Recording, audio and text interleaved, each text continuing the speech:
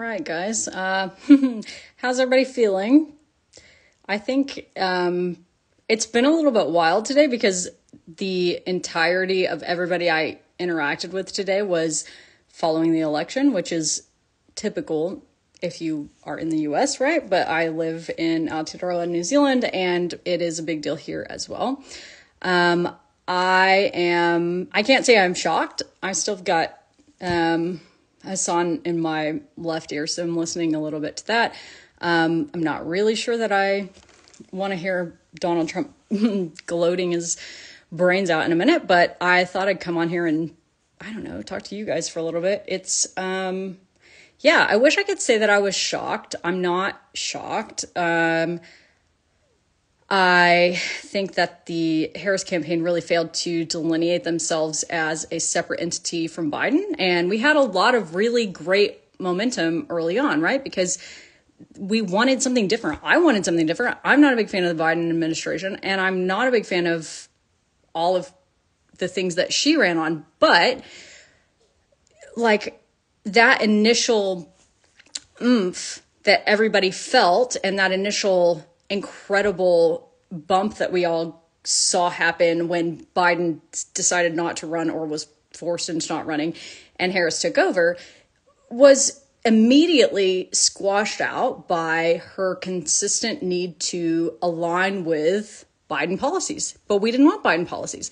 And now what we got is a second Trump presidency where he is now has a vengeance and needs to prove points as likely a narcissist or somebody with incredibly obvious narcissistic traits. We also have a Senate and a House that are likely to be in the same Republican run. And I was just actually looking at the SCOTUS makeup because I was just wondering, like, what's the long term on this, right? And it's alarming, honestly. So of the current makeup of the Supreme Court, we know that we already have 3 Trump-appointed justices, right? And they're all quite young compared to the average age of the SCOTUS justices. And they are all quite extremist in comparison to the other SCOTUS justices. And we also have 3 Bush-appointed justices, 2 Obama, 1 Biden. So we already have 6 justices that are Republican. 2 of the Bush-appointed, I think, are highly likely to step down because if you remember the RBG, Ruth Bader Ginsburg debacle, when she refused to step down and just wanted to die out of the Supreme Court. Instead, that's how he ended up getting to appoint these 3 to begin with, or one reason.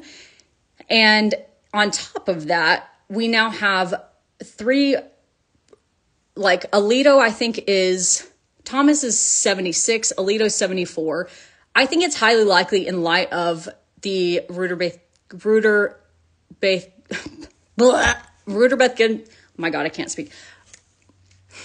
Ginsburg dying out and everything that happened after that. I think it's highly likely that Alito and Thomas both step down and allow Trump to appoint 2 more Supreme Court justices. And obviously that doesn't change their political leaning, but they will be way younger and way more extremist and way more ideologue aligned. And this is a lifetime appointment, right? So then what we have almost certainly, like best case scenario from the SCOTUS, is 3 young SCOTUSes put in by Trump in his last administration and 2 who are replacing Bush Republicans from this administration. If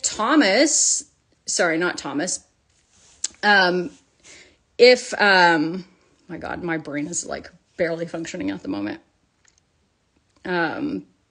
Chief Justice Roberts decides to either step down or, I don't know, die, then that's another Republican that's replaced by a extreme Trump.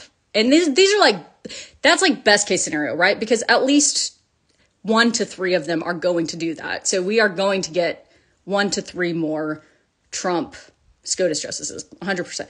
So he's going to have anywhere between 4 and 6 of the current Republicans being Trump appointed and young. If any of the fairly elderly Democratic appointees, 2 from Obama, I think, and 1 from Biden administrations, steps down or dies, like, it is conceivable that 78% of the Supreme Court of the United States could be Trump appointed justices until I am in my 70s.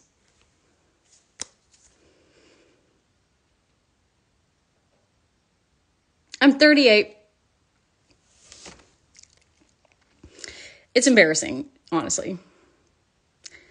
Jess says that everyone needs to chill. It's not the end of the world. It's not the end of the world right now, but it is a big deal. This is a big deal. I mean, come on. We are not going to sit here and pretend that this isn't potentially a massive problem with regards to the othering that he's been doing, the mass deportations that he's threatening.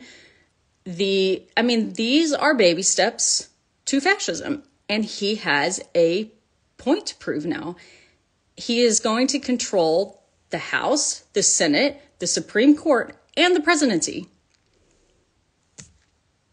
It's just, this isn't, I'm sorry, it's not the end of the world, again, right now, but I do actually think this matters, and I do actually think it's important, and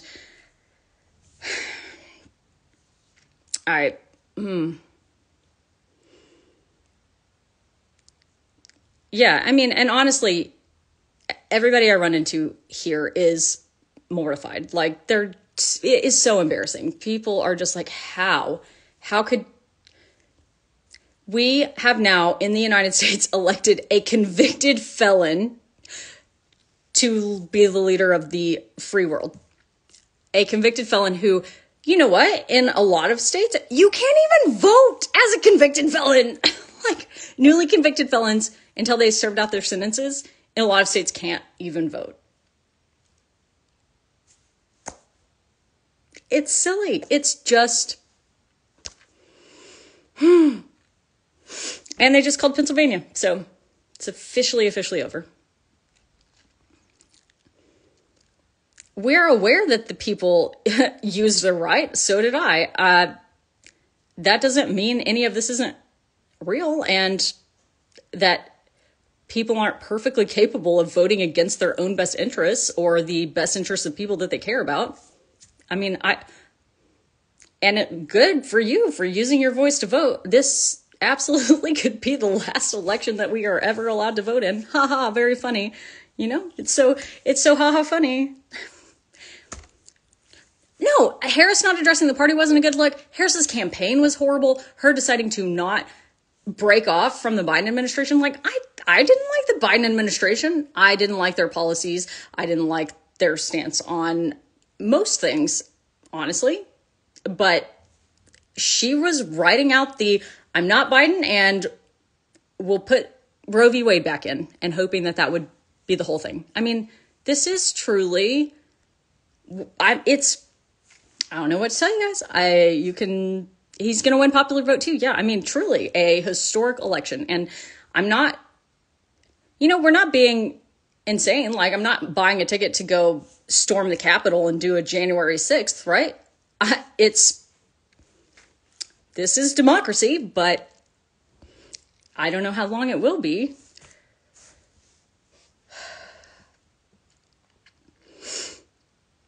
Yeah, I agree. She should have addressed everybody, and she is the vice president. It would be so easy for her to do a Donald Trump and just refuse to certify the results. And how demeaning must it be to have to certify the election that you lost to Donald Fascism Trump?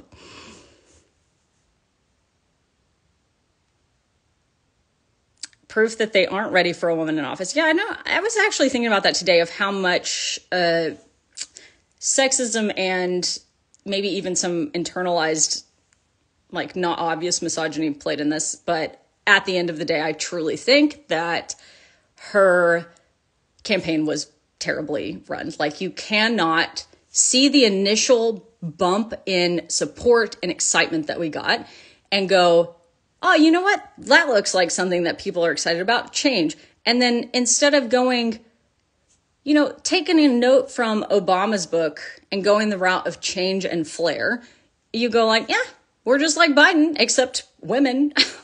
It's silly.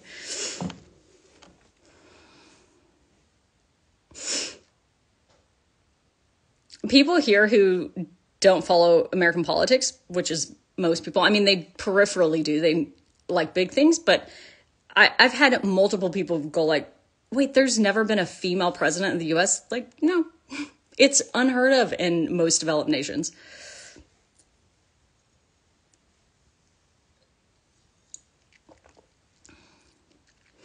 Joe Biden should have stepped down a long time ago, but Harris also should have run a campaign that wasn't Biden 2.0 in woman form.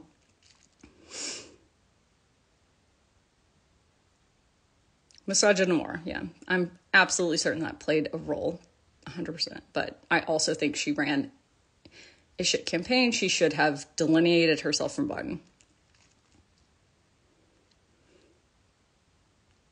Oh, my best friend is here. Hi, Iway. Say the F word, don't apologize. Thanks. Her campaign did suck. I mean, it was great at the beginning, right? Like, we were all super excited. It was so good at the beginning, but she just went, I'm Biden. Do you think the Trump administration could be a spark that lights the World War III? Yeah, obviously it could. I don't know. Hopefully not, but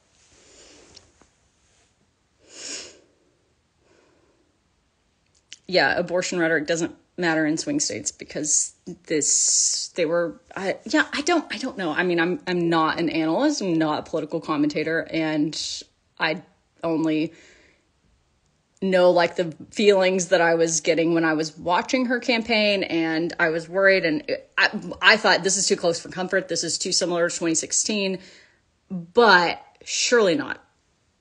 Surely not.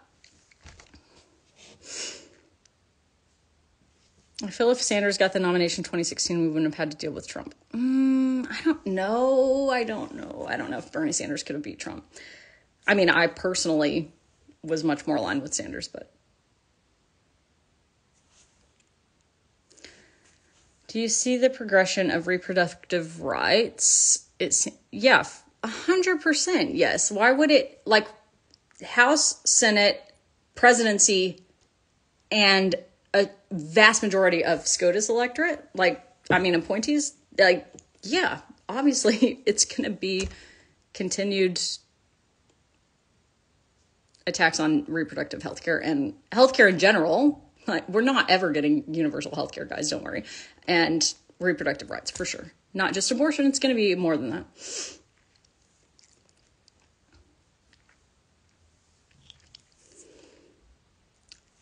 There are clips of Bernie Sanders calling himself a socialist. Yeah, because he is a socialist. I mean, a lot of times I hear people make that criticism that's socialism is not a bad word. Vance is terrifying. Yeah, he is, but Trump is a narcissist and has a point to prove now, so.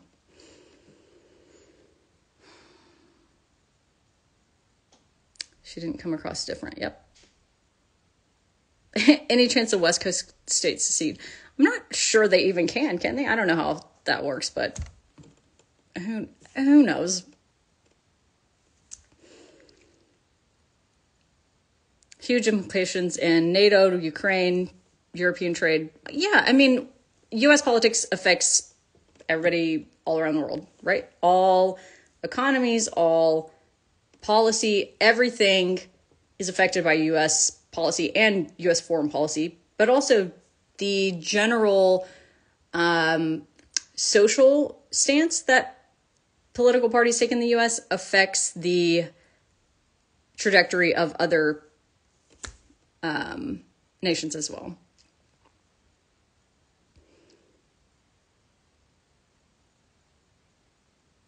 I don't know. Don't know. I've just been trying to,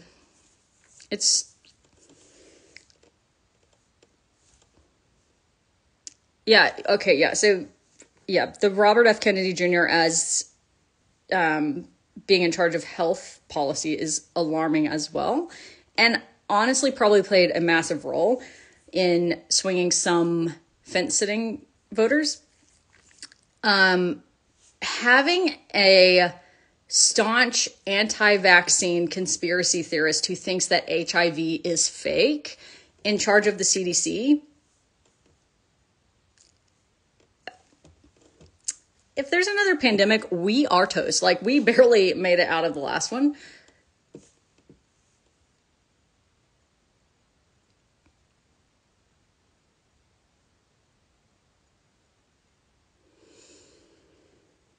CDC, FDA, USDA, yep, it is absolutely worrisome, 100%.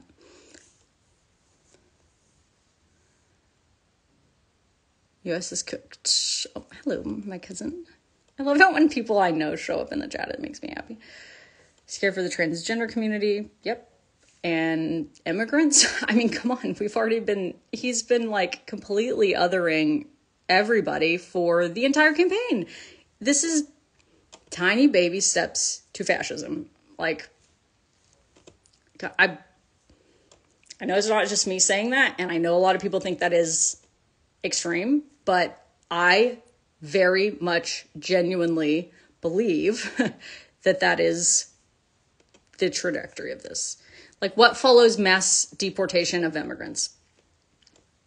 What happens when mass deportation of immigrants becomes, which is what he campaigned on, right? This isn't like crazy talk. He's said, I'm going to do this. So what happens when that becomes too expensive? I'll give you a hint. Not good things.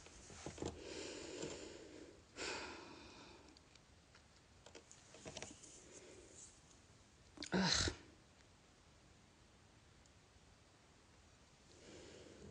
Genocide. Yep. I'll be right back. Don't leave. I'll be right back. Tell the chat that I'll be right back.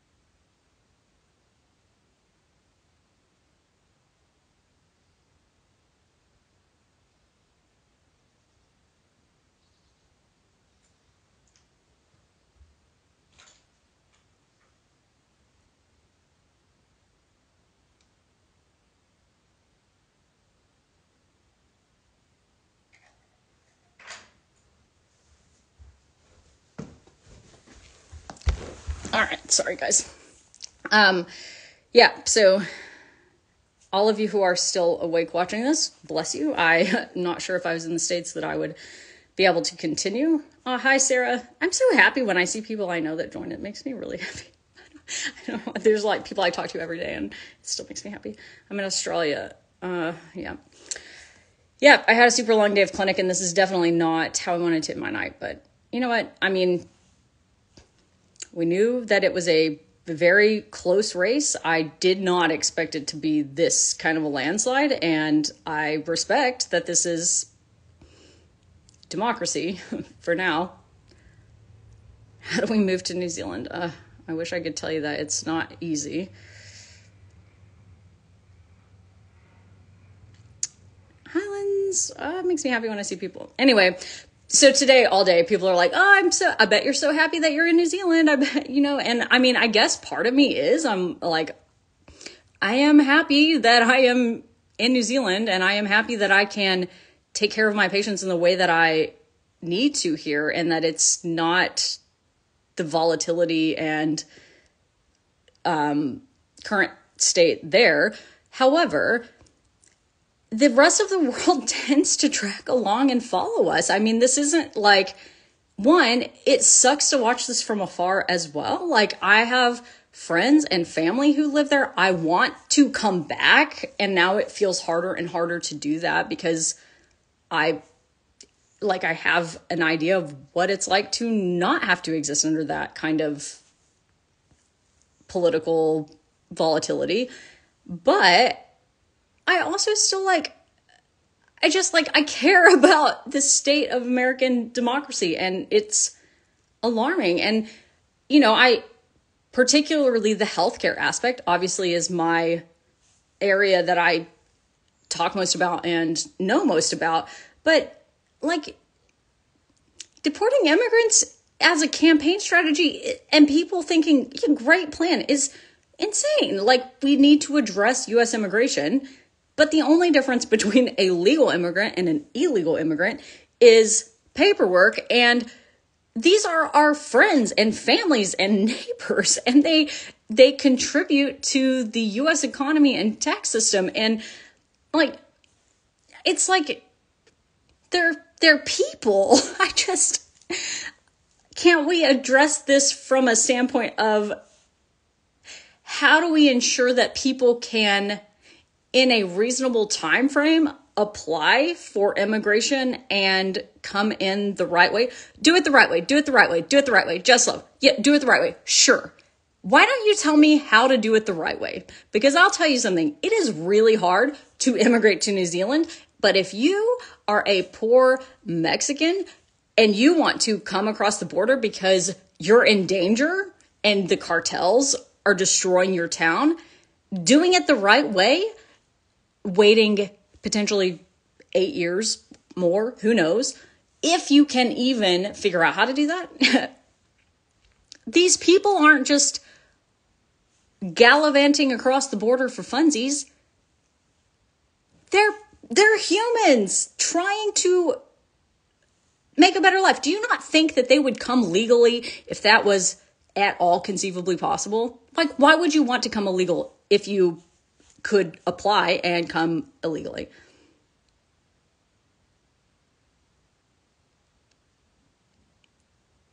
Everybody, people should come the right way. But the problem isn't that. The problem isn't people. The problem isn't trying to make a better life. The problem isn't immigration. The problem is we need better systems to allow people to immigrate if they want or need to. And refugee status cannot keep being something that takes ages for people to apply and have, because the inherent nature of being a refugee means you can't do that. I agree that immigration is an issue, but nobody wants to go somewhere and be undocumented, right?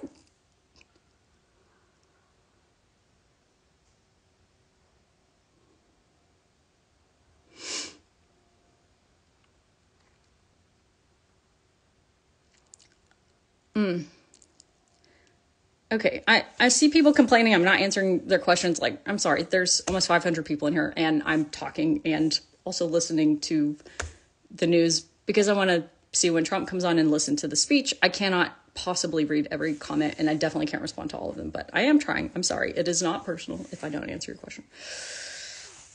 Yeah, hate the cartels, not the immigrants. Hate the policies, not the people. Okay, let's fix the policies, not punish people who are humans trying to do their best for the most part. Most of these people are not. Most illegal drugs brought into the U.S. are brought in by U.S. citizens legally crossing the border.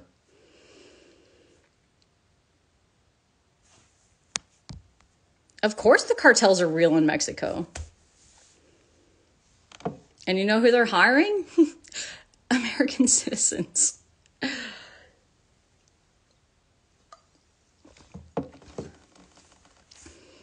The people aren't following the policies because the policies are outrageous and impossible to follow, particularly if your life is in danger. We should help vets and unhoused people, but we can do so much at the same time. Yeah, we should help vets and unhoused people. 1,000% I agree with that. I so agree with that. National ban. House, Senate, presidency, conceivably, in a best case scenario, 75% of the Supreme Court justices, all Trump. And not just, this isn't 2016 Trump anymore, right? This is Trump with a vendetta. Trump who thinks he had the election stolen from him. Trump who has now had 2 public assassination attempts on his life. Trump who is still the same old reality TV narcissist that he always has been. This is alarming. The election wasn't stolen, but democracy means people are allowed to vote for who they want. And I am allowed to say that I think a lot of people are voting for someone who is going to be objectively in disagreement with their best interests.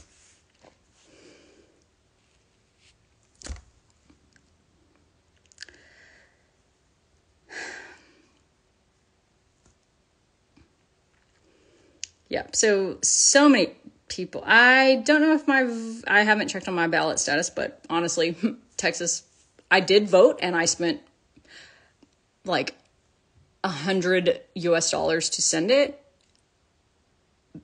because it needed to get there within like 8 days. And I don't know if it made it or not. At this point, it wouldn't have mattered. And I don't even want to look because it'll just piss me off if we spend all of that money and the vote didn't even get there and get counted. So Trump said that he will use the National Guard against people who support him. Yeah, I don't know what the exact quote was there, but he absolutely said there is an enemy within and we should use the U.S. military against them. That is what? We're going to use the U.S. military against U.S. citizens because they disagree with us? That's psychotic.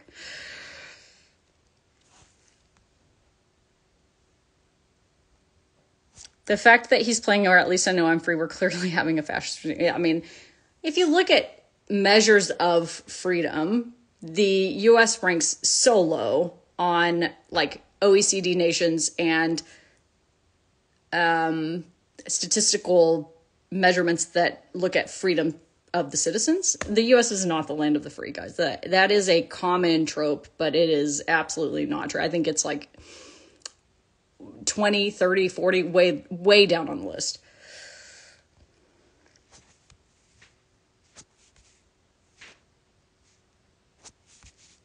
Sounds bad. Everybody getting messed up by terrorists. Yeah. Oh, Jesus. Yep, it is what it is, yeah. Putin opens champagne.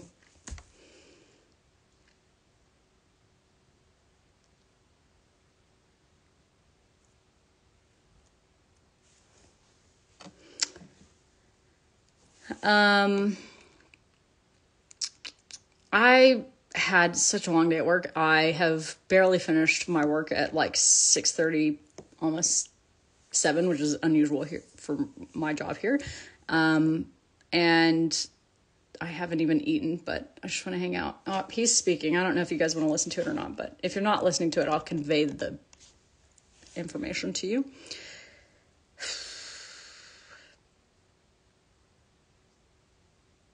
Oh my God, he's going to gloat so much. The man has never, ever understood or cared how to be a good loser or a winner who appropriately responds. It's so gross.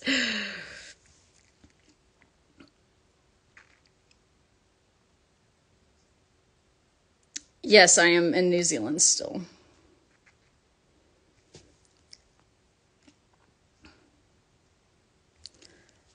what is this? Historic societies know this as common sense, law and order. Be wary of those who desperately want to illegally cross into your country. Okay. Yeah. We just elected a convicted felon to run the country in a country where convicted felons in some states can't even vote. That's silly. Don't be silly. You guys are funny.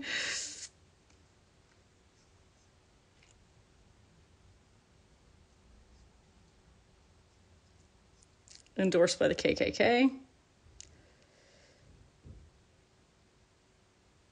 Might start drinking to cope. No, don't do that. But I wish it was, what is he? I would be a better president. No.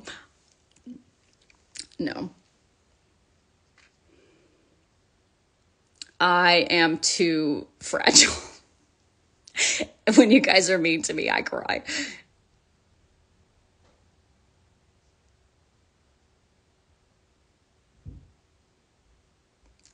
So someone said they're confused how this happened. I am not confused how this happened. This happened because the Harris campaign failed to delineate themselves versus Biden. We didn't want Biden, right? I knew I wasn't voting for Trump, but I didn't want Biden either. And then we got Harris, and I thought, great, this is different. And for a little short time, we got this massive bump and lots of support. But then she was Biden 2.0. What are you supposed to do with that?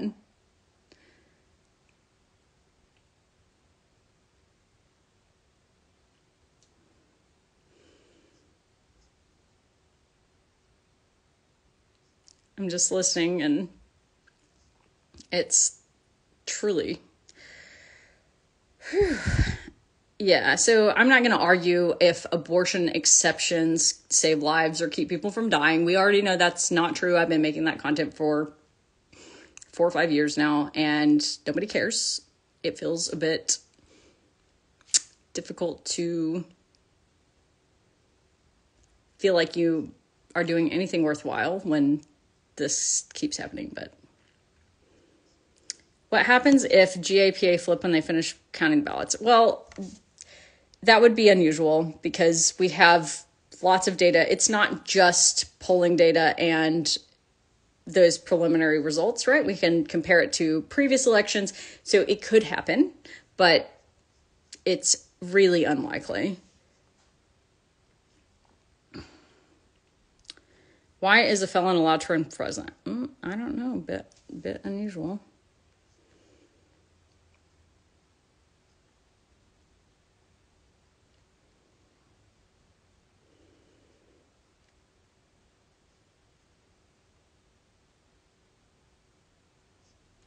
Oh, please. People crying over this need to get a grip and do some history lessons.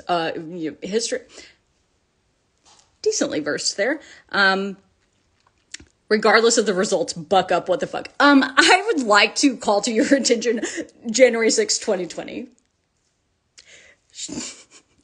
That is adorable. That actually don't even have anything to say to that because it's like humorous in its own right. And it actually made me laugh.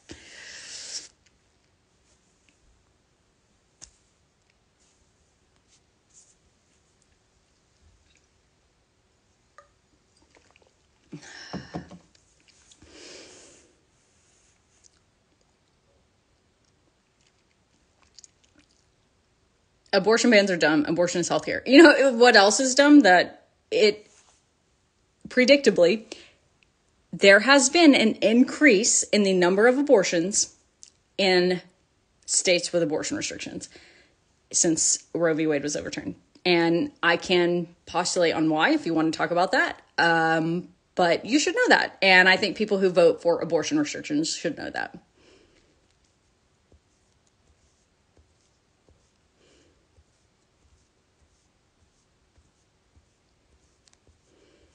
Yep. Birth control, hormones, all of those things are at risk. IVF particularly, I would expect to be the next thing that's at risk. Although a lot of this does revolve around needing to maintain the birth rate, right? Because we need taxpayers and we need people who will vote for extremists in the future, if we still are voting at that point. Joking, not joking. So I don't know where IVF will land, but it is certainly at risk if we keep putting in personhood laws. That's the whole issue with that from a fertility standpoint.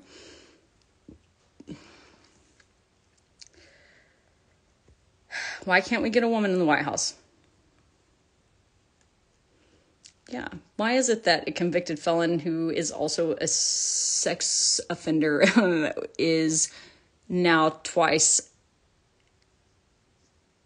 won the presidency when running against a woman and once lost it when running against a decrepit old man?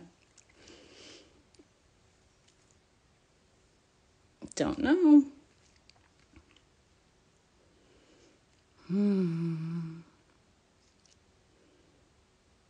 Yeah, he's talking nonsense. Yeah, this speech is so uninspiring, and it's neither rage bait, alarming, like make me throw up, nor inspiring.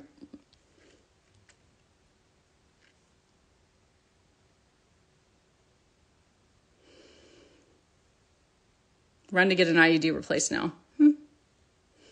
Probably not the worst idea.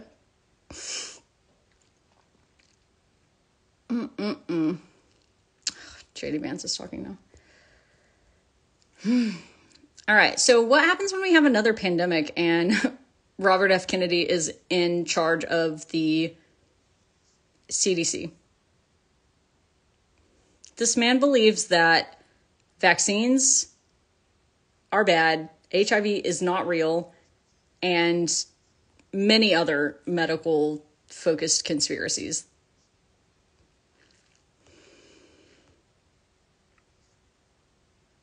Praised and quoted Hitler, endorsed by the KKK. I don't know that I've ever seen RFK say he wants to ban vaccines, but certainly being in charge of the CDC is going to be potentially problematic with regards to vaccines. I'm not sure how that will play out. I don't think, Trump really likes taking credit for COVID vaccines. And so I can't imagine he fully aligns on that side. So I'm not sure. I think RFK endorsing Trump actually probably did have a significant impact on fence sitters for this election.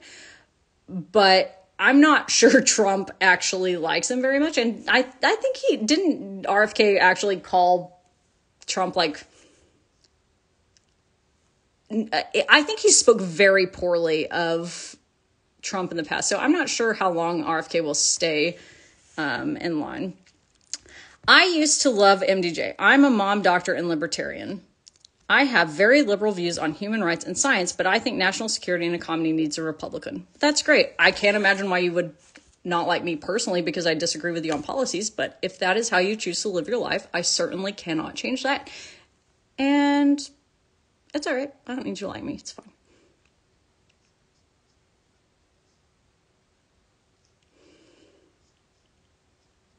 My dad came to this country due to the Soviet occupation and got his citizenship the day we walked on the moon. He recently died of pancreatic cancer. I'm kind of glad he doesn't have to see this. I'm so sorry for your loss. And yeah, I think it's sad.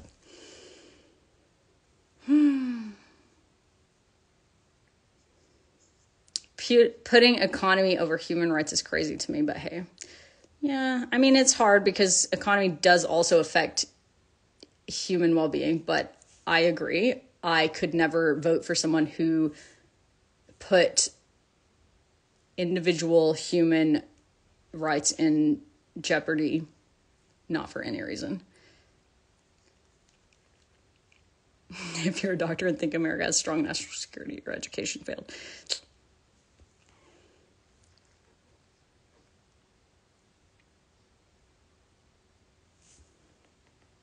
I wonder how many people voted for Trump because they liked RFK. No, I think a lot, honestly. I truly think RFK, because he is quite moderate-ish on non-science issues, I think that people thought, well, I mean, what can a conspiracy theory toting anti-vaccine crazy person do?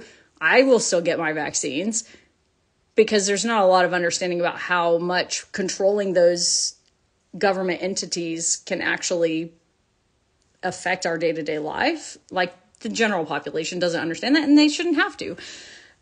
So if you liked his other policies and you're like indifferent and don't really think he can cause chaos with regards to the anti-science propaganda, maybe because you don't know his history and how much he was a backer of the Wakefield controversy and, you know, the whole autism and the MMR vaccine, autism and someone help me. What's the word I'm looking for? Whatever the preservative that the autism and MMR vaccine controversy was about that was, you know, scientifically shown to not be an actual issue, but was taken out anyway. Like, I could see how somebody who could think that they liked his other policies and that might not matter that much would be swayed by it. And I see it. That's the thing, is like, I see it. I know how this happens. I know how people end up voting against their best interests. These people are not just crazy. These are my friends and family for a lot of them. And if you move out of the country and see the reactions of the rest of the world in real time, it's actually quite jarring. Once you're out of that and just watching from afar is a bit weird, because there's not the same polarization here or other places. And there's not the same, certainly not the same split as far as like extremism. It happens and it is a thing here, and it will now get worse everywhere else in the world because of this. But it is so weird to step out of that, where politics is so polarizing and upending. And then we move into a country where there is still the same problems to an extent, but politics is not the polarizing, I can't be your friend or like trust you or care about you anymore because of your political beliefs. It's not the same here. Like, it's not a part of your identity. Like, in the US, we do identity politics. Who I vote for, who I support, who I like, this is my identity. And that's a problem, right? Because then you are blindly attached to a party, a person, not policy. And it's just not the same here. The Electoral College is crap. It wouldn't have mattered now because he's won the popular vote, which, honestly, good job. Republicans never win the popular vote. So he's doing something right. I think we know that. But, geez, I just like, my God.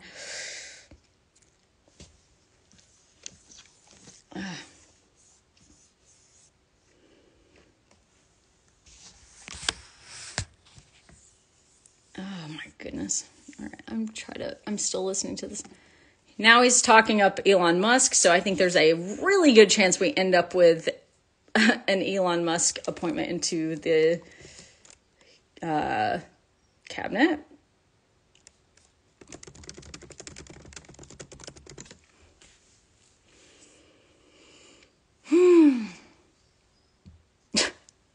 Yeah, okay, I'll run for president in 2028. Sure, thanks. I am absolutely qualified to be president of the United States. Well, honestly, I guess if Donald Trump is qualified, I probably am. We're all qualified to be president at this point. It's a free-for-all. Look, is this equality? Is this what we've all... Have I been advocating for this all along? I wanted equality, and now we do. Everybody's just qualified to be president. You just have to have a heartbeat and be a decrepit old white man.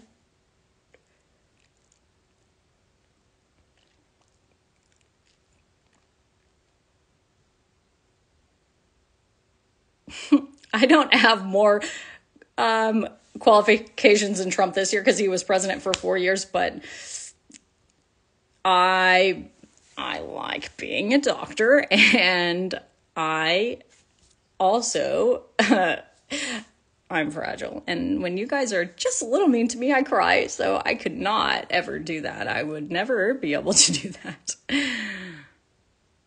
Your cat's more qualified. Y'all are funny. Seeing you cry about this is hilarious. Raquel, this is so fascinating to me because, like, it's cute, right? Like, I'm talking about human rights. I'm talking about concerns that I have with regards to, you know, our ability to maintain, I don't know, not having an anti-vaccine conspiracy theorist in charge of the CDC. I'm talking about things that matter. I'm clearly not crying. I also don't live in the US right now and will soon qualify to be a permanent resident of New Zealand if I want to be.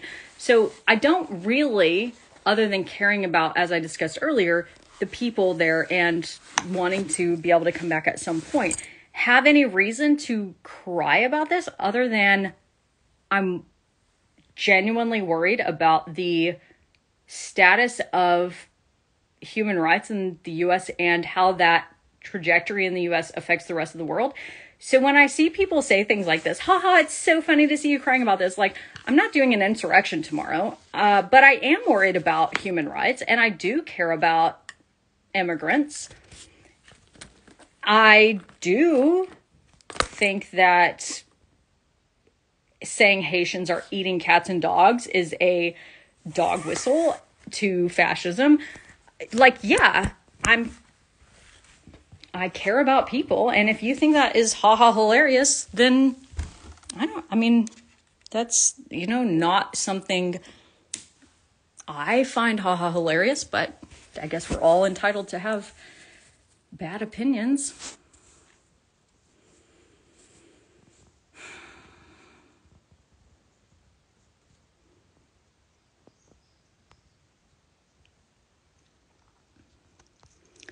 I just, like, if you want to come in here and say dumb shit, I mean, chat, be nice. Let's not attack people. Please do not, for the love of God. Like, what I don't want is any of you to harass people. Do not do that.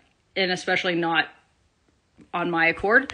But if you come in here and say silly things like, haha, it's so funny to see you upset about this, when I'm talking about how this will affect people that I care about and not me specifically, like, I am so completely removed from this, right? I could stay here forever if I want, assuming I get permanent residency, which I think there's a decent chance I can if I apply for it.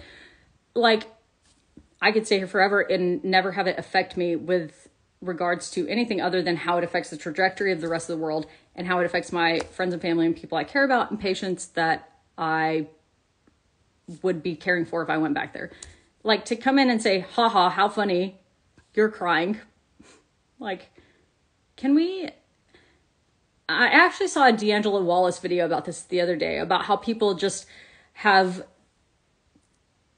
started to take this approach to everything online of, you're overreacting. Why are you so invested, bro? It's not that serious. Like, it is that serious. And some things are that serious. And this is not small. This is I'm not, oh my gosh, so sad. I love Harris and I am crying because she lost. I actually really didn't like many of her policies. I've been talking about this, I don't know, maybe this entire live stream. But I care about people.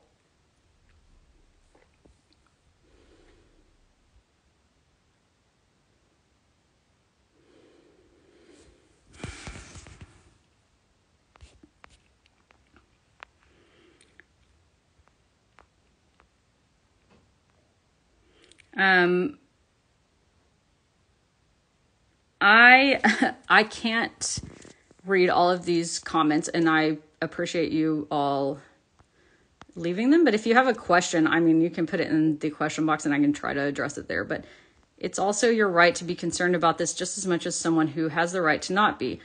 So pointless to have people cry about you crying about it. Yeah, that's true. That's kind of funny. Like, yeah, I don't care if people don't care. I'm not here like going, you have to care. I'm here going like, my God, here are all the problems that I see that will potentially be an issue.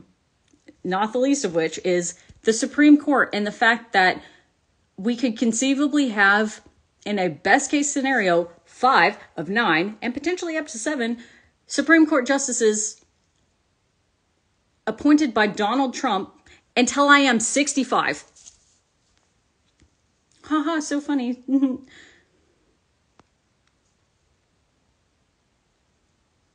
Why should the country be required to take in immigrants if the citizens are struggling? This is a great question, and I'm going to assume that you're asking it from a standpoint of genuine wanting to discuss and not being facetious or whatever that last comment was that I addressed. Immigrants in the U.S., if you look at data from Homeland Security, etc., are less likely to commit crimes than natural-born citizens, contribute to the U.S. economy in massive ways, and objectively improve both the economy and the job situation in the U.S. They are not taking jobs from people like you have been told. This is not a matter of my opinion. It is data from, if you go look at the data and don't look at it presented from somebody who wants you to have an opinion one way or the other, this is fact. So we are not requiring anyone to take in anyone, and it is not at the expense of any U.S. citizen. I know that's not what you have been led to believe, but that is true. Now, do I think open borders, everybody who wants to come in should just come in? That's insane, right? We've got to have a way to document people who live in the U.S. But wouldn't it make more sense to have a legal path to coming in for people who could contribute to the economy and well-being of the wider population of the U.S. than to let people just come across and never be documented, or to remove people who have lived most of their life in the U.S. because they were babies and their parents brought them across the border? Like, what? You know what happens after mass deportation? If you don't, please do have a read of Nazi Germany history. Mass deportations do not end well historically. And I'm not sure if you've ever heard the saying, but history does repeat itself. You shouldn't take these things lightly. It's not silly. It's real. Why don't y'all crying ass bums calm down and cope in your room? I'm in my room. Unlike 2020, when all of you were storming the Capitol and saying the election was stolen. We can have two existences at once. This is not a stolen election. This is democracy. This is what the people voted for. And this has very serious and concerning consequences for not only the future of the US, but the rest of the world.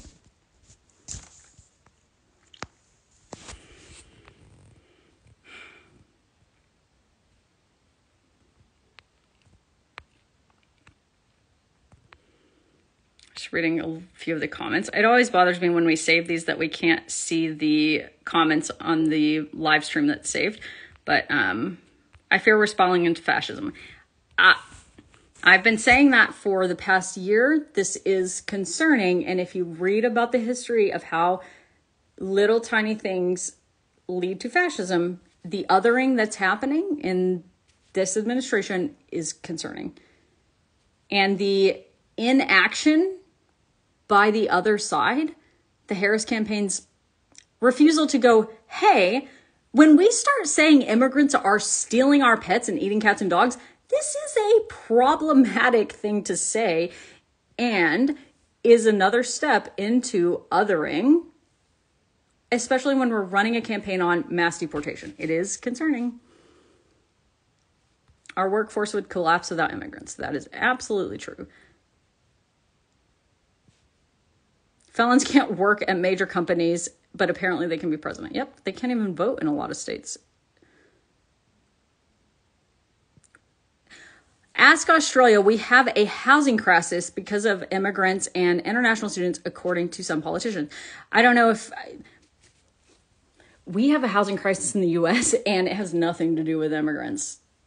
So, it's like...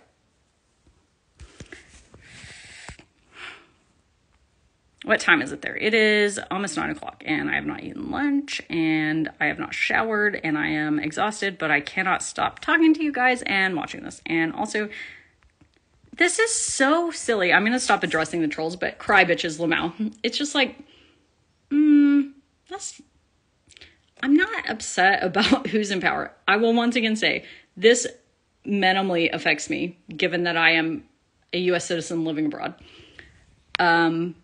If that doesn't cue you in to the fact that there might actually be some problems that arise from this, it's willful ignorance at this point. Talking this out is a better coping mechanism than storming the Capitol. Yeah. Oh, remember when that happened? Should we do a January 6th, guys? Should I buy a flight and we can just go storm the Capitol together? That was effective, huh? Othering and discrediting the media. Absolutely. The media is wrong. Only listen to me. It's 9 p.m. Media is wrong. Only listen to me. Your black and brown neighbors are out to get you. We're going to get rid of them. Don't worry. They're eating your cats and dogs. They're stealing your pets. Guys, it's... HIV is not real from the new probable director of the CDC, FDA, and USDA. How long before Vance is de facto president? Immediately. Crying and coping in my room instead of storming the Capitol. but we are fragile.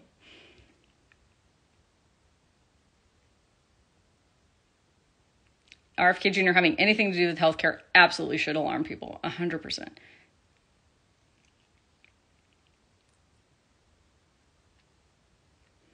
I'm disappointed in America as a non-American. I think that is a very common sentiment internationally. I haven't run into very many, any people who have said anything other than, wow, this is a bit alarming.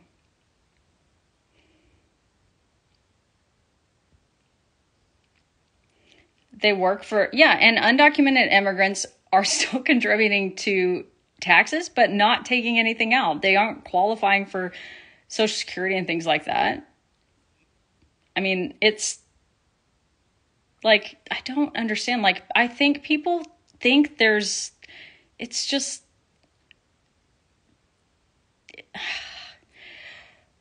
totally expected, but still shocked. Yeah, I'm not shocked. I am disappointed.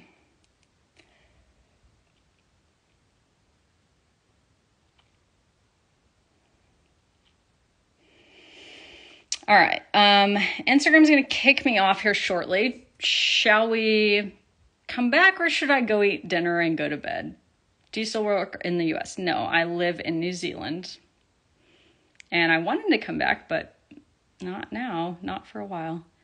I'll get permanent residency here first. I will not leave unless forced out of New Zealand until I have permanent residency now. And that wasn't the plan. I just wanted to be here for a year, but... You guys enjoying this chat? Should I come back, or do you want to go listen to other people? Come back. You can chew with your mouth open.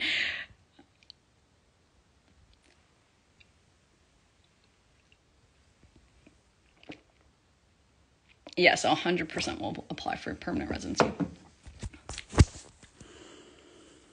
I don't know, guys. We have 400 people here. I kind of feel like I should come back.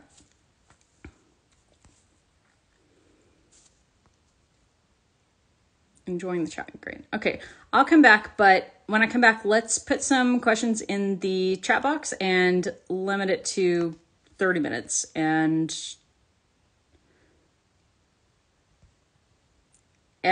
actually, if you're here to be a troll, we're not coming back.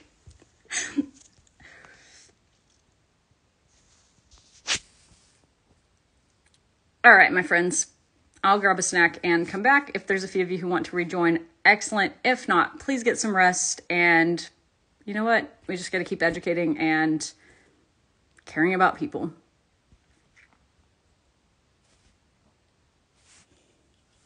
All right. That was fun. We chatted a long time. I did not realize that, well, actually I did realize because I did a live stream yesterday or the day before, but I am sorely disappointed about the fact that when we stream on Instagram, it cuts us off automatically. And what was it, an hour? Did I stream an hour? Well, I mean, that's reasonable. I probably shouldn't have streamed an hour. Did I stream an hour? Maybe it was only 30 minutes. I don't know. It is an hour. Yeah, they cut me off at an hour, but it seems like they should give us a little bit longer, but you know what? Who cares? We're back again. We'll just save them in 1 hour segments.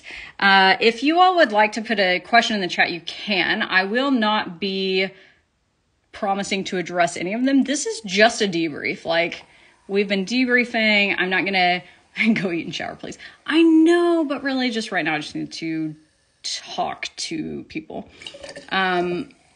The last discussion revolved around like why I thought my analysis as to what happened and how this happened, and some concerns that I have moving forward. And I'm with all of you, but I don't actually have, like, I'm not confused about why did this happen, how did this happen. I think that's pretty clear to me. But there's lots of people. Is people having trouble hearing me? The people saying like, I'm sad. Yeah, like it makes sense. And please ignore the trolls who will try to pretend like it's not a big deal, because there is a problem in this internet culture of it's not a big deal. It's not a big deal. You're seething and crying, go cope in your room. Like, it is a big deal. This is a big deal. U.S. presidential elections have always been incredibly impactful and consequential, and this is potentially the most impactful election that we've ever had. And I guess we say that every time we have an election, but I think this rings true more than anything right now.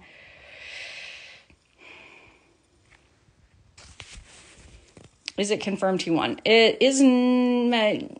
Yeah, I mean, he won. If Harris' campaign went home, didn't make a speech, he won. Were you able to mail in a vote from New Zealand? That's in the question box. Yes, I was. I spent, and I said this in the last stream, but I know all of you weren't here. I spent $100 to mail it and try to get it there on time. And it should have been there on time. It was like, I don't know, 9 days before the deadline. As of the last time I checked, 24 hours ago, it was nowhere near being there. And I don't want to check now because it wouldn't have made a difference. And I don't want to know if I spent $100 and it didn't even get there. Yeah, Pennsylvania was called about an hour and a half ago, and yeah, it's over. New Zealand isn't going to fit half the U.S. population. Yeah, absolutely. Someone from Europe is flabbergasted. I would say that is the general consensus in most of the free world.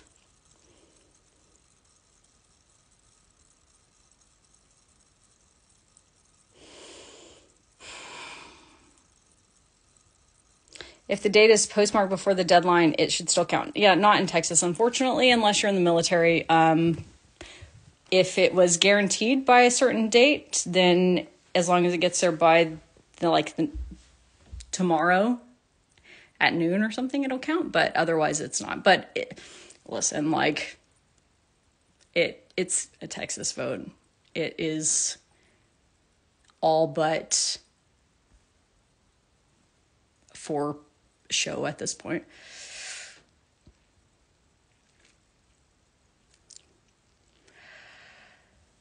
Guess you're staying in New Zealand a little while longer. 100%. I will be staying here until I have permanent residency for sure.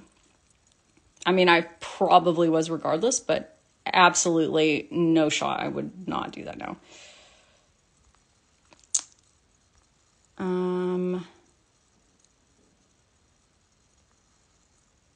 Lucky to be in New Zealand right now. I agree with that. I'm very happy to be here. I love living here. I think it's a great place to live. It's a bit of a weird, it's weird being here while such impactful elections are happening at home. hang on. No, I can't. Again, I will not tolerate harassment in my chat. So that is not why I pinned these comments. I'm pinning it because I'm talking about it. This rhetoric is what is wrong with our country. If he won, let's move forward and accept that. I have not heard anyone saying he didn't actually win, the election was stolen, this is fraud, we won't concede, let's storm the Capitol, how about an insurrection, let's do January 6th, right? There's not a problem with accepting that this is a win, or accepting that people can, in my opinion, be coerced or confused into voting against their best interests. However, that is not the same as continuing to be incredibly concerned and continuing to critique an administration that has continuously, over the course of this campaign and the previous election, but specifically this campaign,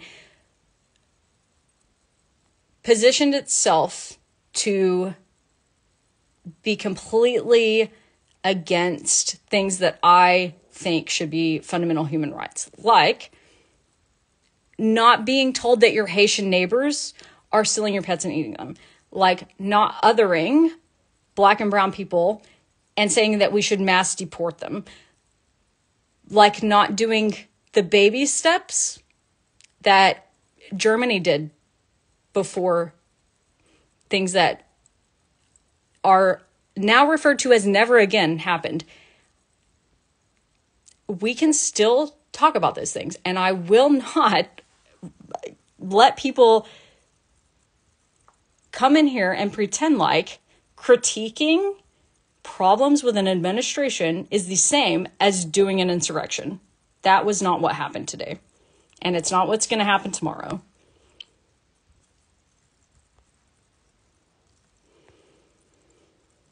Are your kids aware of the election issues happening at home? What are you comfortable discussing with them? Yeah, I mean, they were watching the outcome of this. They have distinct memories of 2020 and discussing Trump. They've seen his videos here and there for the older ones. So yeah, my 6-year-old probably not at all. But the twins were watching today. I mean, all of the kids were watching the outcome of the election today. And I'm fairly comfortable discussing pretty well anything with them. I've kind of positioned myself as a parent to just operate based on answering questions that they have. If they're old enough to be asking the question, they're old enough to be given an answer.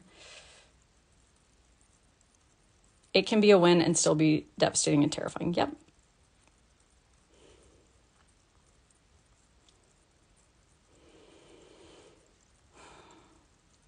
You are allowed to voice your dissatisfaction with person one. Absolutely, 100%, particularly when it goes against what I see as innate human values. Worried about my undocumented nephew. That's it, guys. Right? That's it. I'm worried about my undocumented nephew. Okay? These people who he has positioned as others are not others. They are your friends. They are your family members. They are the people you work with. In some cases, they are the people who work at the restaurant that you frequent. These are humans who are real people. And immigration is an issue that needs to be discussed, but mass deportation is an inhumanistic way to address that. Attack the policy, fix the problems with immigration. Don't attack human people who are family and friends.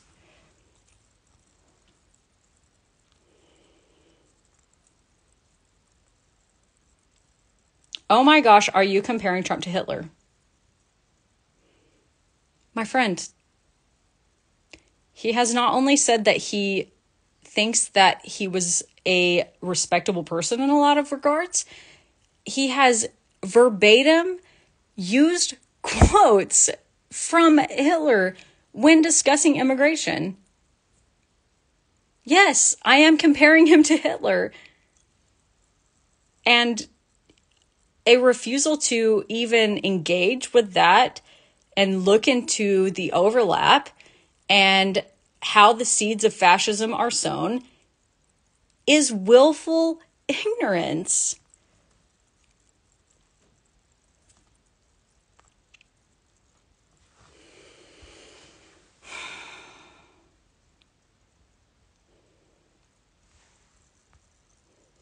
Just so you're aware, the illegals that Biden and Harris allowed in, again, not pinning comments for you all to harass people. Absolutely under no circumstances do I condone that. I am pinning it so I can read it while it doesn't go away, and so you can see what I am addressing.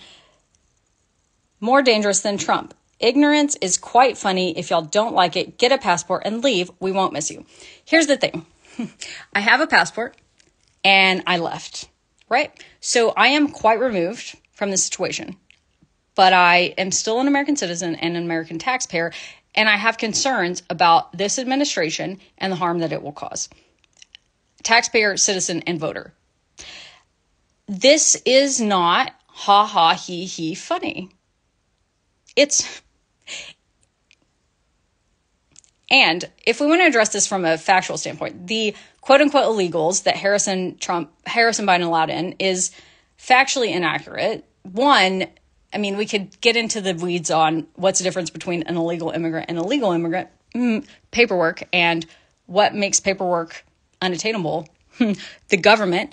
But if we want to talk about danger, that's not true. There is a prevailing theme that has been repeated by the Trump administration, but also by a lot of very extremist conservatives who are anti-immigration as a whole, that undocumented immigrants in the United States are dangerous. This is false. The undocumented population in the United States is significantly less likely to commit a crime than a documented immigrant or specifically than a natural-born citizen. If you look at the data from the Department of Homeland Security, this is just facts. This is not my opinion. It is true. Why? We can reason this in our brains just with logic, right? Why would someone who is undocumented be less likely to commit a crime? That's it. They don't want to be moved back to wherever they came from. You are far more likely to be harmed by a convicted felon who is a U.S. citizen and president of the United States than an undocumented immigrant. Magnitudes. You know who's dangerous? Not all, but a lot of convicted felons.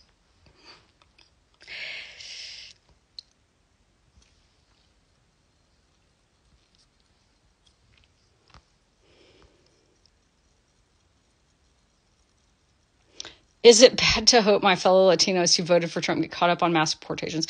I'm not going to answer that question specifically, but it does absolutely perplex my little peon brain that people who are immigrants would support that.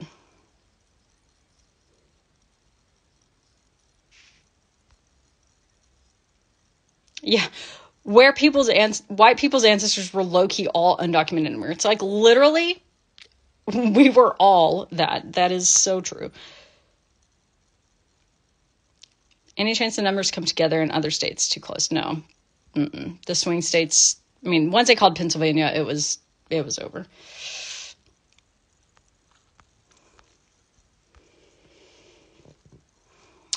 Voted absentee in Pennsylvania. Grateful New Zealand's my home. Have moved away during Trump's first term. Guess I was too optimistic with higher hopes. Yep, I feel you. I had a little bit of optimism, but honestly, I wasn't shocked by today.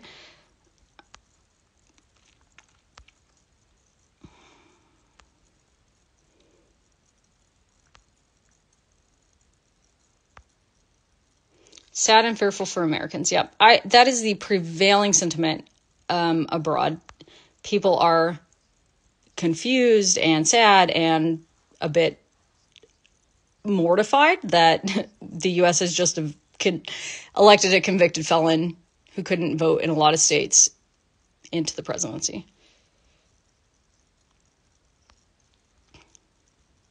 Is the silver lining that he can't run for a third term? I mean, no. He's got a vendetta. He's got a time frame to achieve it in. He needs to prove a point. He's a narcissist. And then what? We can have a... Vance can run? I don't know. I don't really think that's a silver lining because it means he already served for 4 years and started this downward trajectory.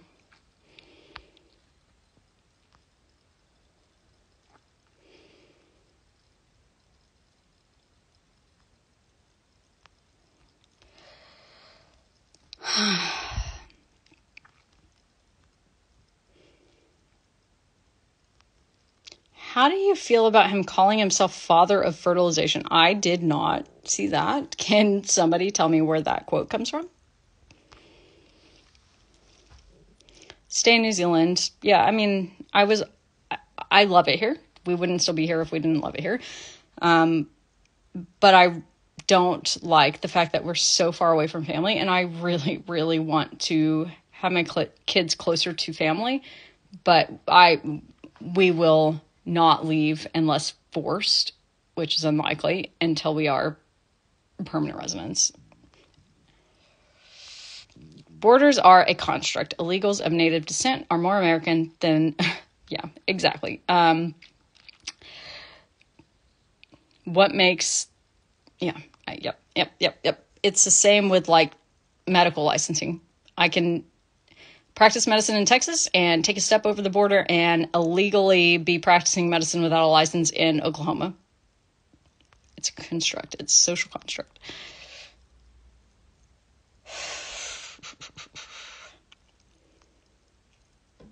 If you are willing to travel through forests and multiple countries on foot, there is something horrible you are fleeing from.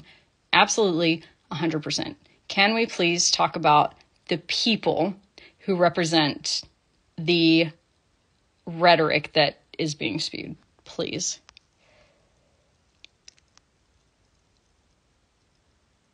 No, the system's not broken. We need to move to popular vote from electoral vote. I mean, I agree. The electoral college is trash, but he is slated to win the popular vote. This was a fair election. I will just again state, people can be coerced or confused into voting against their own best interest. Couldn't the Supreme Court change the rules so he can be president forever? Again, this is I hope that that's not the case, but currently in a best case scenario, there are 3 of 9 Supreme Court justices who are Trump ideologues who were appointed by him. All 3 of the current Republican SCOTUSes are old. Thomas is 76, Alito is 74, and Roberts is 69, I think. And because of the Ruth Bader Ginsburg situation, where she refused to step down until she literally died, and then that meant Trump got to elect another SCOTUS, and then that meant Roe v. Wade was overturned, there's an acute attention to the fact that that's a problem, right? So it is highly likely that 2 of the Bush appointees, maybe 3, I don't think Roberts will step down in the Trump administration, but conceivably he could. I really think Thomas and Alito will, which means then we will go from 3, those are all 6 Republicans, but we will go from 3 Trump Republicans to 5 Trump Republicans in a best case scenario.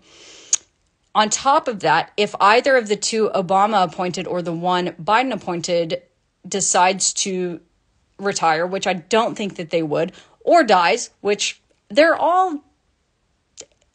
not old, but they're not 40, then we would potentially then have 6 of 9 justices Trump appointed, 7 of 9 Republican, and 1 from Obama administration, which was getting up there, and 1 from Biden.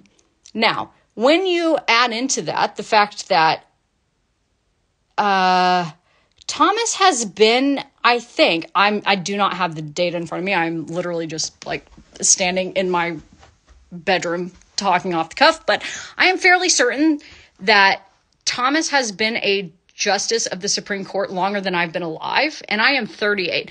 That means that there is a best case scenario that we end up with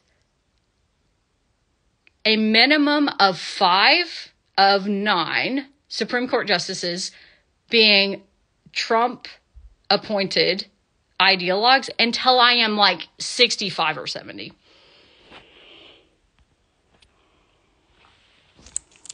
I don't know, guys. That is alarming. You should be concerned about that. And that's before we even start talking about like the actual impact to humans, right?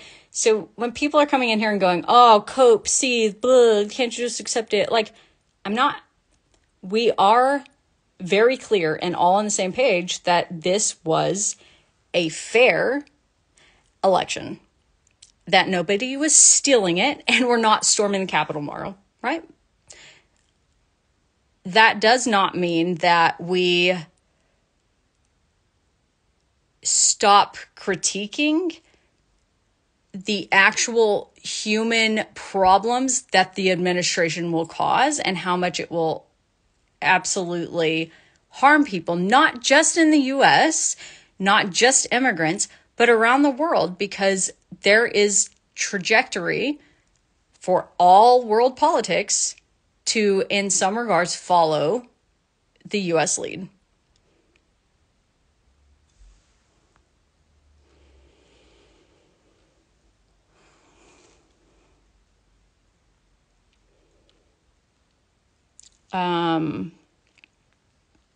Maybe we should start alleging voter fraud and saying it was stolen. I mean, I'll premise this by saying I'm totally joking. That is crazy. But Harris is the vice president. She could refuse to certify the election results. And I will once again say, how mortifying must it be to have to be the person in charge of certifying election results for the presidential election that you lost to Donald J. Felon Fascism Trump? Somebody please pray for Harris tonight, because I couldn't do it. Not with a straight face and not with a happy heart.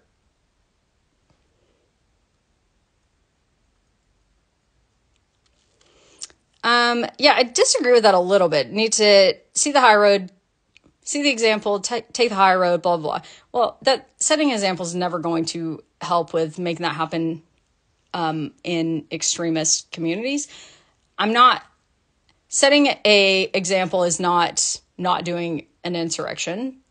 It's agreeing this is democracy, conceding to the loss, and firmly stating we have to keep democracy, because House, Senate, presidency, and majority of SCOTUS being Trump-led is a very real threat to the fabric and makeup of democracy. So we're not setting an example when we shouldn't be, and we are not going to be quiet or pretend like it's no big deal, because it is. But yeah, don't do an insurrection, guys.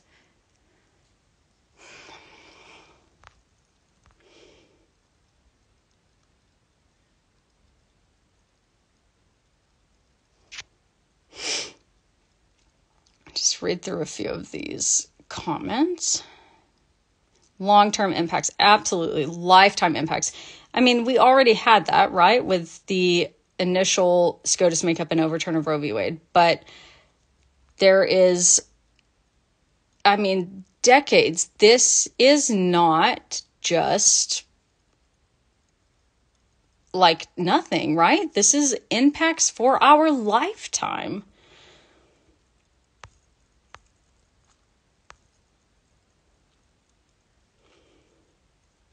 Peaceful transfer of power, absolutely, and it should be nothing else. And I fully suspect she will do that with a smile on her face, despite wanting to die inside, knowing what this means for the individual humans of the US. She really fumbled the ball. Anyone who can't see this is blind. I'm going to pin this. And again, no, please, we're not harassing people in my chat. That's not how this is going to go, because I am fully confident that this is a genuine statement and one I 100% agree with. Fumbled.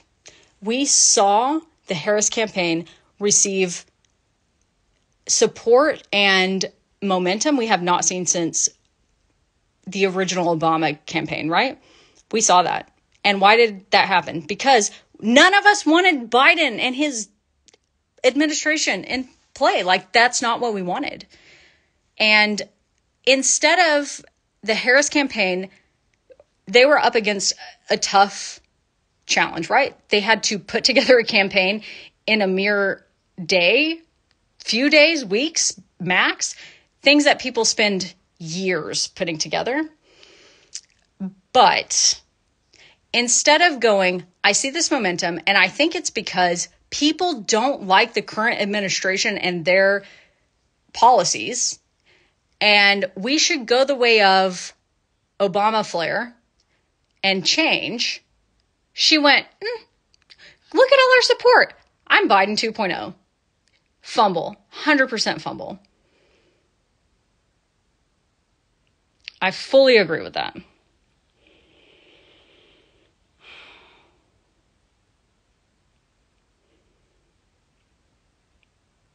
Does this mean no woman will ever be a president? I don't know, but I do think it is worth taking note of the fact that twice the Democrats have now put a female in the running.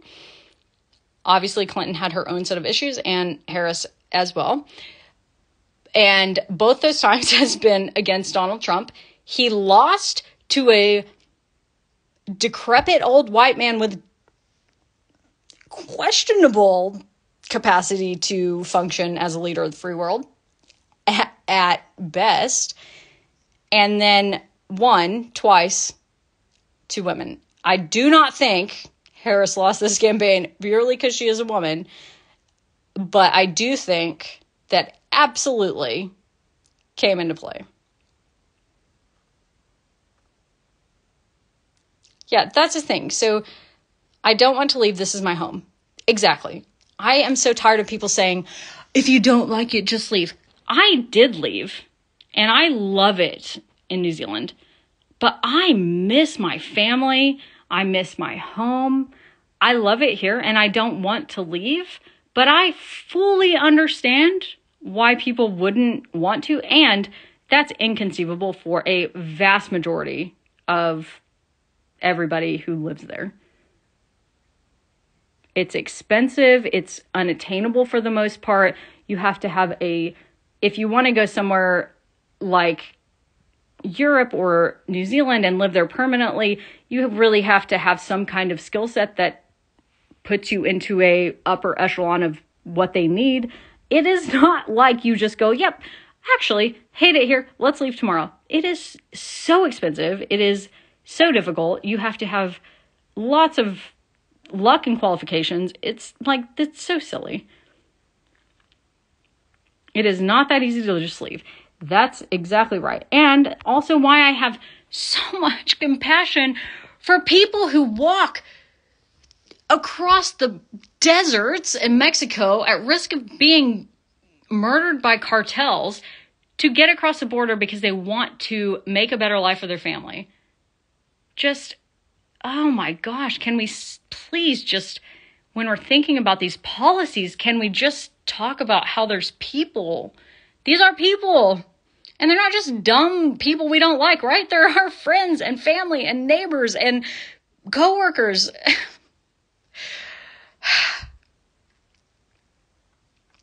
And don't get me wrong, immigration is an important topic. I just really hate the framing that people try to take with it.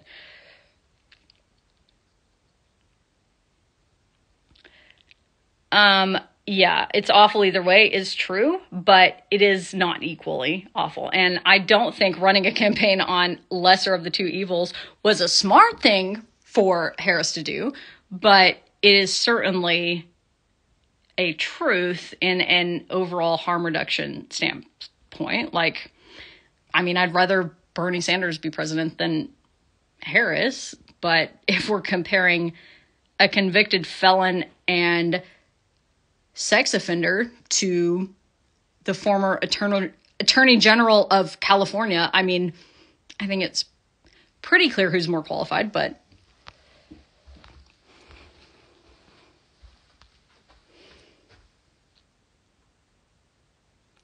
worried about my son's safety in school. Yeah, I mean, gun control is an issue. I don't know that, I actually am fairly certain that that wouldn't have been addressed in any like change making capacity by either campaign. So that's not really, I don't know that there's really a way to make real gun control change in the US at this point, but it makes sense that that would be something people are concerned about. And yeah, that I am too, if we came back. She marketed herself as Biden 2.0. Yep, 100%. And that was so stupid. None of us wanted Biden. Like, when has the Democratic Party ever done what the people wanted? And the people were like, please, let's not run Biden. And it wasn't just because he was an incompetent elderly man. It's because we didn't like him or his policies. We didn't want him in younger woman form. We wanted change. We wanted flair. We wanted like real policies that we wanted to see played out as progressive towards human values. Summarize how this affects our daughters. I think summarizing how this affects our daughters is really summed up by what I was talking about earlier with the Supreme Court, right? So we've already seen how significantly the Supreme Court changes affected our daily life. When you have extremists in charge of the Supreme Court, and it will be probably 66 to 78% Trump-appointed Supreme Court for the entirety of the rest of my non-dementia life, what we're going to see is the first time in modern history where our daughters have less rights than we had. And it will not be a one-off. It will be a slow continuation of the trajectory we've already seen and started.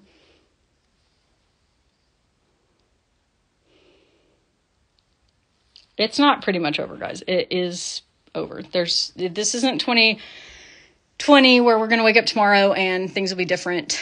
The margins are not what they were then. This is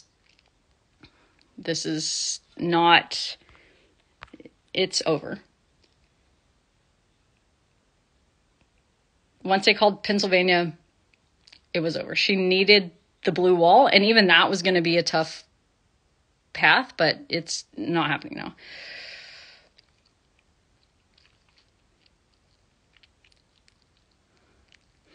There's talks that he'll turn over the 2-term rule. Is it possible? Yeah, it's possible. I mean, it depends how many people are on board. You know, I think there is some pushback in the GOP against Trump. They're not all Trump supporters, but Senate, House, presidency, and SCOTUS, absolutely he could do that. Like, yes, 100%. Remember when we were in like 6th, 7th grade and we were learning about U.S. politics and stuff? What did we learn about? You've got executive branch, legislative branch, and my mind's blanking. I don't know what the other big word branch is. 3 branches, checks and balances. They represent House, Senate, presidency, and Supreme Court. These are supposed to represent, say it with me, checks and balances. But you can't check and balance a stacked House, Senate, presidency, and SCOTUS. And the SCOTUS is stacked indefinitely already, but now will be very much like for the foreseeable future of U.S. politics while we are alive. They control every check and balance. Executive, legislative, judicial. There you go. I don't know which one I forgot, but that's it. Restructuring the Democratic Party. The Democratic Party is basically now, for at least my adult life, been running on, we're not the Republicans, which is crazy, right? Because a lot of us, especially in like my generation, you know, old to middle-aged millennials and younger, are very, very socially progressive in that we would really like almost every policy, at least I would really like almost every policy to be viewed under a lens of how does this affect individual people in day-to-day life? And that is how I frame most of my views in everything. How can we look at this, how it would affect individuals? On top of that, we definitely have to look at how it affects the broader electorate and the population of the country in general. But I prefer to take a first lens of how does this affect individual people? People I love, people I care about, even people I disagree with, but still love and care about. Even some of you that I disagree with and actually don't really know at all, but still care about, because I think you deserve to have a house that you live in and not spend your whole life working and then end up with no retirement savings. Because I think you deserve to be able to own a house and not be paying rent for the rest of your life. Because I think you deserve to have health care and not have to go into medical bankruptcy, which is the most common cause, I believe, if not in the top 2 or 3 of, I think it's the most common in the US, something that is effectively unheard of in other countries. This is what the government is for. They are supposed to keep the citizens from having to do that.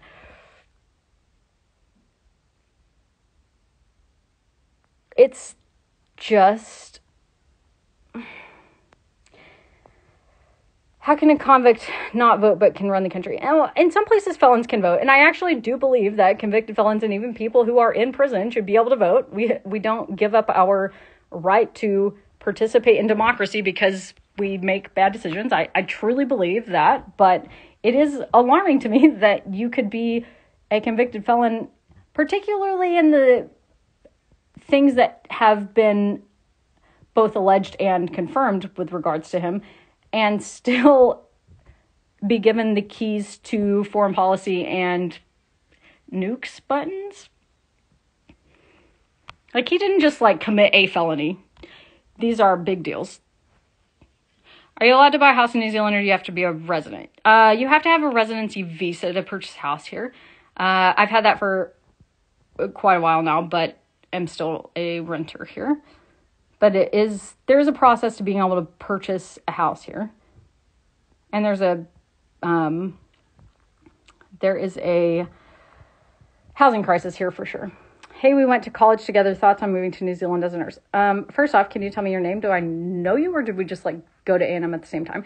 And second, I think that we very much need nurses, and just look on the essential skills immigration list if you're interested. And I mean, it's not easy to immigrate here, but if you have an essential skills need, then you can. It's expensive and difficult, and I will say there are some things I very much miss about living in the States, and a lot of that is my friends and family, but that's not the only thing for sure. Do you have to pay tax in the U.S. and New Zealand? Yes, I am bleeding taxes to the United States. Bleeding. But I don't have a problem paying New Zealand taxes because I can see the impact. Like, my patients come in and they get free healthcare, right? Not free, tax-paid healthcare. I do take issue, especially right now, with how much tax I pay in the States, because I'm like, where is it going? What am I paying for? I don't really like paying taxes unless I can see that it's benefiting the people who live there. I don't even need it to benefit me necessarily, but I just have a really hard time seeing like what that is doing for the US. Like, I don't want to pay for the military to send drones into various Middle Eastern countries. That's not really what I want to do. I want to make sure that people where I am from can get healthcare, and that we can, fight back against climate change so that maybe we won't all be drowning underwater in the next decade to century. I don't know. Call me crazy. I just want my taxes to do good things, not kill people. U.S. taxes are paying for the military. Yeah, I mean, a significant portion are definitely going to the military-industrial complex.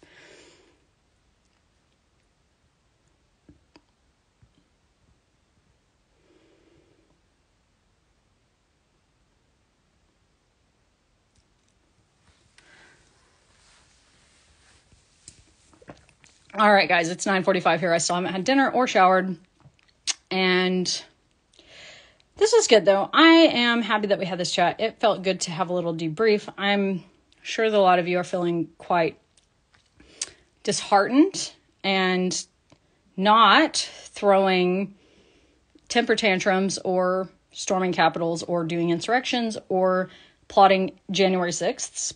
I know that you're not doing that. But I understand that it feels heavy, and it is really fucking awful to feel this heavily, especially if you are someone who is invested in policies because you believe in human rights and approach things as I do from a humanistic stance.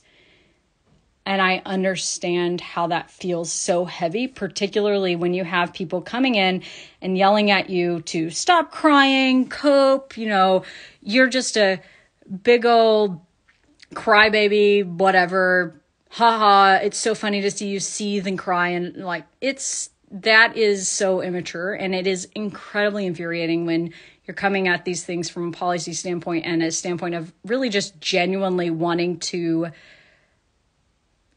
have policies and taxes and governments that benefit people, because my base belief is that the government should exist to make the lives of the citizens improved, not harder. And it is so hard for me to understand how we have gotten to a point where it feels like that's not the goal of a majority of people. But I'm glad that we could debrief and have this chat, and it gives me hope that at least we could talk about it and discuss it. I can't change the outcome of the election, and it's valid to feel however you feel, even if you're a Trump voter and you are so thrilled that he won. But that's not going to stop me from thinking that the vast majority of everybody who has voted for him has been either coerced or confused into voting for someone who will inevitably instate policies that make their life, and if not their life, the lives of their friends and family more difficult and less fulfilled. But it's just an opinion. Anyway, the government should exist to make the citizens' lives better, not worse, and that's the takeaway. Trump won the popular vote. What's your takeaway? People like him. People are fully capable of voting against their best interests, in my opinion, and can be coerced or confused into voting for things that end up harming them and the people they love. And I don't say that from a standpoint of being like, oh, look at me, I know all of these things. That's not how I feel at all. I just think that when I view policy through a human lens and an individual human impact stance, it's difficult to come to any other conclusion. And I think it's important that we understand how this happens because people need to belong. They need to have a sense of community and they need to feel like they're aligned on something. And I get that. And I think that the Democratic Party does a shit job of doing that. Voter suppression over decades, absolutely. But I mean, we can't even talk electoral college at this point, right? Electoral college is crap. But if he wins a popular vote, that is history making. Not in the way I want to see history made, but it is. So, yeah. People want to align and they want to, there's so much left in fighting. You know, it's never enough, right? You can see it if you go to my own videos. People who ideologically and politically agree with me will be so incredibly critical of everything I say if it comes to politics. Because it's not enough to just agree. We've got to be perfect. We have to stop criticizing people. It makes people absolutely unable to come from the other side to this side and feel safe and comfortable to participate. You have to be allowed to be imperfect because you don't go from being in an ideologue community with extremist views to feeling like, yeah, I can dip my toes into this humanistic perspective. I can start viewing policy through the lens of humanism. If you are utterly terrified by looking around and seeing everybody on that side attacking the people who are talking about things, like if you are absolutely terrified that you'll say or do the wrong thing and be pushed out of this new community that you might have just wanted to like dip your toes in and learn about, why would you leave? You're accepted there. You don't have to be perfect or even near perfect on the policies to be embraced. And we have to stop making people like the right's embrace this like cancel culture is terrible side, right? Yes, it is. And we have to stop making people feel like if they, you know, like I am so very much passionate about gender inclusivity, particularly in my field, but we cannot approach that from a standpoint of expecting people to be perfect, right? We can approach it from a standpoint of explaining to people why it's important and how it makes a difference. But when we start doing what we always do, you see it in my comments. You will see it in my comments. If I even accidentally, revert back to using really gendered language, even when I want to be inclusive, people attack. And that is, on one hand, we got to be able to get constructive criticism. But when people see that, they go, holy shit, I can't do that until I'm completely perfect. I'll never be able to do that. And they can't come and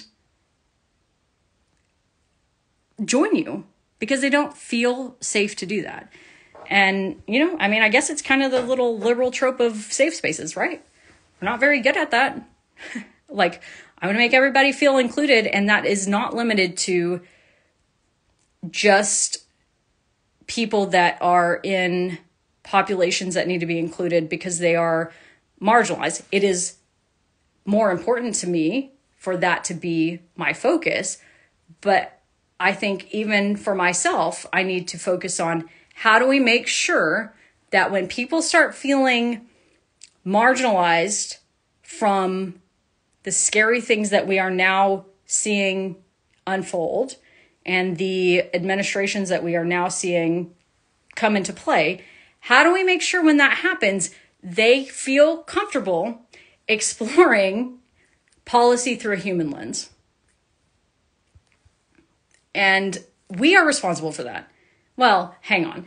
I'm not, no. Actually, don't do that. We cannot let the Democratic Party position this as our voter base didn't vote hard enough, our voter base isn't passionate enough, our voter base doesn't care enough. The Democratic Party is responsible for this. I don't align with a lot of policies in the Democratic Party. However, what I do know to be true is you are going to see it. It's going to start. It's probably already started. I know it's already started.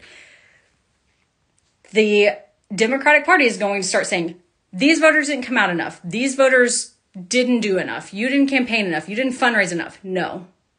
The Democratic Party failed to delineate themselves as different from Biden, whose policies we did not like, with their new candidate. And that failed to maintain the momentum that they had by initially altering who we were voting for or against.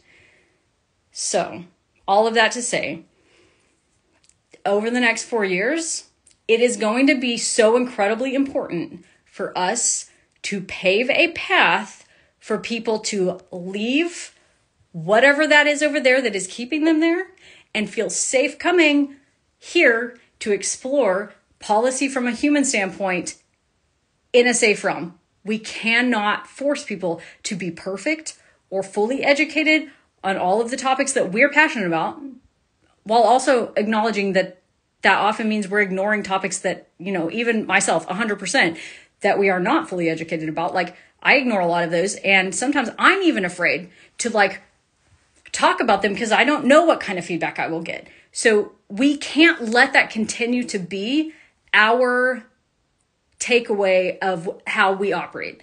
People have to be able to come, feel it out, go, not be attacked, come back, feel it out, see how it goes. You have to let people explore without feeling like, if I do that, I'm going to be attacked. So that's my 2 cents. Thank you for listening. That was very fun. I don't know why 500 people would be here, now 300, listening to me on such a critical point in U.S. history. But thank you. I feel like this not short debrief was helpful to me. Talking this out helps me understand where I'm at with things. And I always appreciate the input that you all give me. So thanks for being here. Try to keep doing this some. Wishing you all the best. And I hope that we can just keep moving forward and think about the people on the other side of the policies. All right. Good night, guys.